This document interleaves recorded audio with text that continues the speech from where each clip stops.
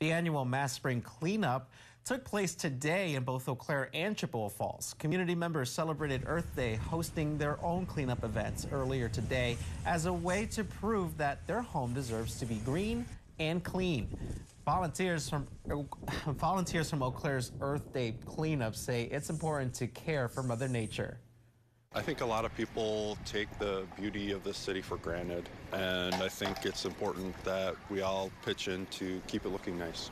I think, seeing the mess, the mess we've made. I mean, we've been getting in the dirt a little bit, and there's lots of trash to clean up, and so it's kind of crazy to see actually how much trash we've been putting on the streets.